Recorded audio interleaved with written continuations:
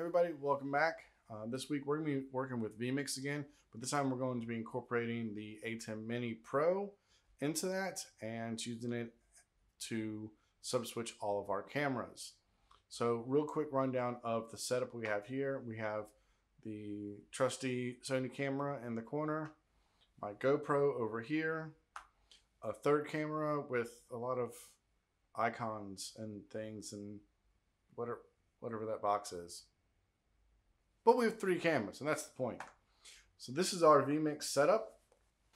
So what else are we going to bring in today? Well, I want to bring in a couple different videos. So a full screen video, which is our intro, a subscribe video. And this is why I wanted to bring this video in, is I want to color key. I'm going to grab the color. I'm going to turn on chroma. And the whole thing goes away, or all of the green goes away. And now I can launch that whenever I want. And lastly, I'm going to bring in a title, kind of piggybacking on what we did last week. So here we go. So what can you do with these? We can launch lower thirds. We can take lower thirds out. We can launch graphics or video playback that have a lot of chroma out. So they go through and hold on the last cell, take those out. We can even launch full screen videos. All right, cool. Well, all that's real fun, but how do we make that work into a show? Well, what I want to do is go through a couple of different things. Let's say we know we're going to start with the video. And immediately after the video is over, we want to go to our camera shot. So I'm going to create a trigger.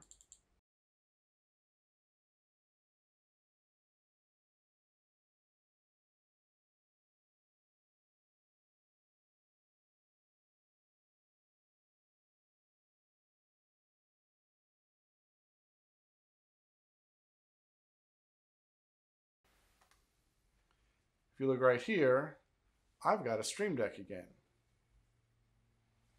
Someone got me a new Streamdeck.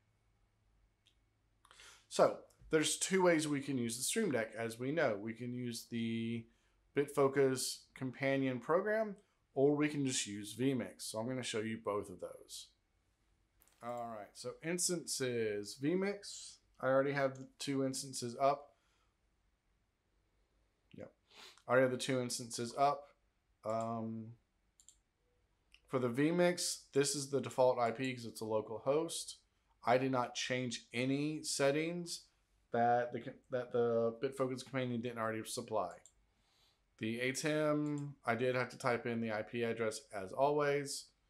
And there we go. So what do we want to do? Well, I want to play a video. So regular button, intro video. And since Vmix is kind of the backbone for this, everything's going to run through Vmix. So I don't have to do anything to the ATEM at this point. I just need to tell video, set input to program. That input is going to be input number 2. Input 2. It's going to go through mix 1. Okay. Now I can still keep that trigger in Vmix up. That way when the video ends, it's going to take me to my my ATEM Mini to do that. So what I'm going to do is I'm going to go to the ATEM. I'm going to set input to program, and it's going to be camera 1. So what happens is, I'm going to reset that. What happens is, right now, let me see where I need to see. So right now, my ATEM Mini is on input 4, which is my mirroring my desktop so you can see what I'm clicking. So I'm going to press this button. 3, 2, 1. My video plays. My ATEM is already switched to my main camera and it launches it. I'm fine. Okay. As well as 10 seconds later, that goes away. So I'm doing a combination of triggers and buttons. Yeah. Subscribe video. Okay, so let's make a new button. Regular button.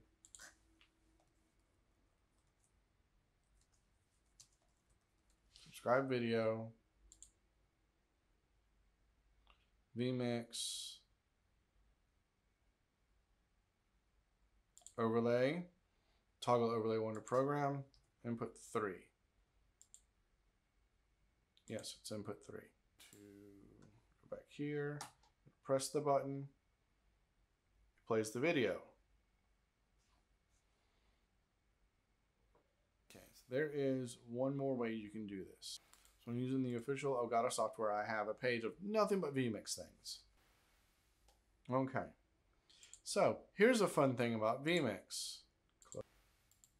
A lot of times, especially when it first came out, if you didn't have your external monitor or whatnot plugged up, it would never see it. So there's still an instance with Vmix where you got to plug everything up first and then launch the program. It's kind of annoying. But luckily there's also that button that says last, and we can just grab what's last.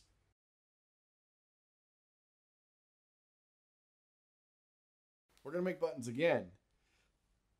Stay tuned to the end of the video to find out what the joke behind that one is.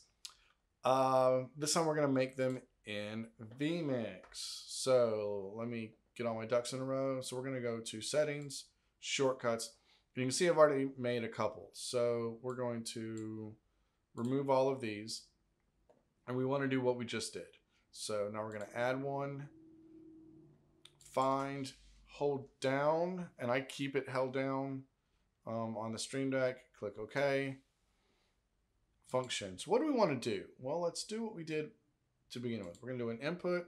We're going to activate an input, and we're going to have the intro video play. And then this is always the fun part, the thumbnail. So it's literally going to show me a thumbnail of the video or the input on my Streamdeck. So, but all that's going to do is activate it. It's going to take that video and it's going to put it in the program, but it's not going to play it. So we need to play it. So function, input, play. Nope, not that one. Intro video. We'll just make that. Okay. And we're going to let that close out. So as we can see on our multi-view, now since this is Vmix, it cannot control the ATEM Mini. Have that as you will. So what I'm going to do is I'm going to press this button and then I will manually move the camera over so we're back at the right camera. So 1, and we come back here, all the triggers are still there, so all of that works. The next button I want to make, you know what, let's make 2 more buttons. Let's make shortcuts, add, find, hold this down. Oop. Tell you what, let's just see if that works. I've never done that one before. Overlay and overlay 1 off. No thumbnail. Okay. And now video. So there we go. Overlay 1. Actually, overlay 1 in. I don't think it really matters on this one. Subscribe video. I do want the thumbnail so I know which video it is. I'm gonna click OK. One camera view. I want to fire. That goes. Plays through. Goes away. Now the reason it went away is because there's a trigger on that input that tells it on completion, go away. So I did have to make that. It will not do it by itself. But let me check our third button, which is overlay off. There you go. And it did it on the regular button. So there we go. A couple different ways to do things. If I had to pick one, I think making triggers with Vmix and then using the BitFocus companion program to run your Streamdeck is a much more efficient way. Yes, the preview showing up is really, really nice. But I can label things. That's fine. Like, I will deal with it because circumnavigating that insanely long list is nightmarish almost. So that's it for me. I think me 5 minutes ago had something to say about this. What did you want to tell us?